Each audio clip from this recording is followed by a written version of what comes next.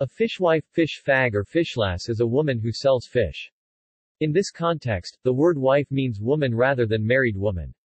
This usage stems from Old English wif, woman, and is similar to the German Weib, also meaning woman, nowadays rarely used and usually in a pejorative sense. Often the wives and daughters of fishermen, fishwives were notoriously loud and foul-mouthed, as noted in the expression, to swear like a fishwife.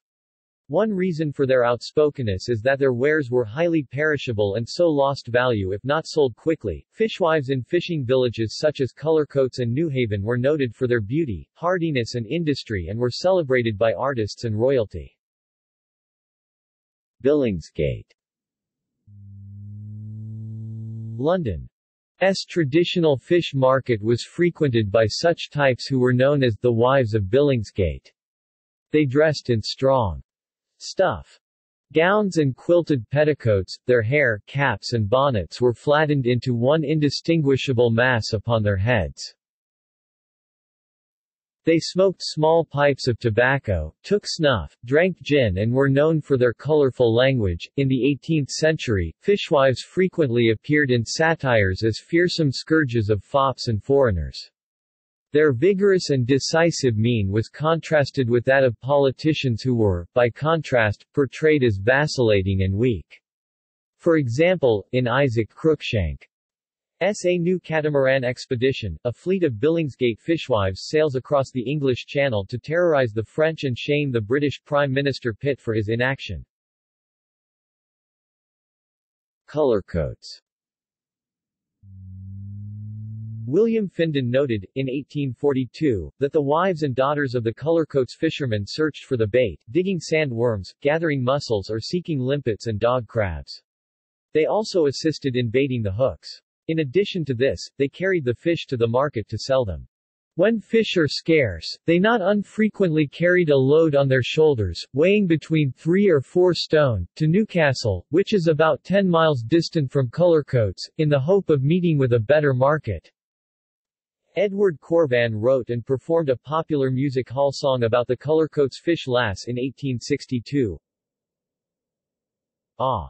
S.A. Cullercoats fish lass, say Cozian. Free brought up in a cottage close on by the sea. And sell fine fresh fish tea poor and tea rich. Will ye buy ma fresh fish? The Cullercoats fishlass became a popular subject of American artist, Winslow Homer, who resided in the Picture Cay fishing village, to paint, from the spring of 1881 to November 1882.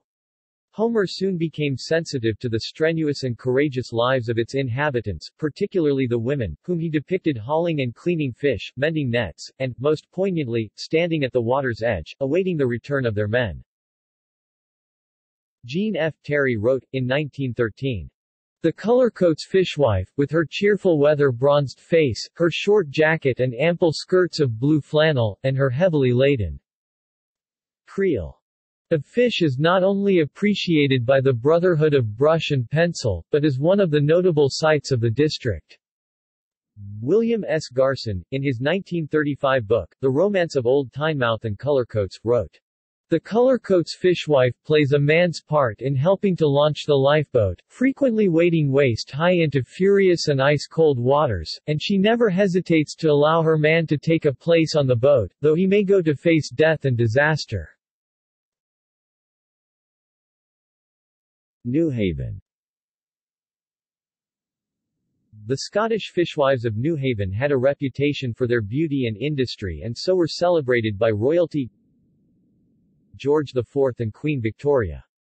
They were hard bargainers though, and all the fishermen of the Firth of Forth brought their catches to New Haven for the fishwives to sell in Edinburgh.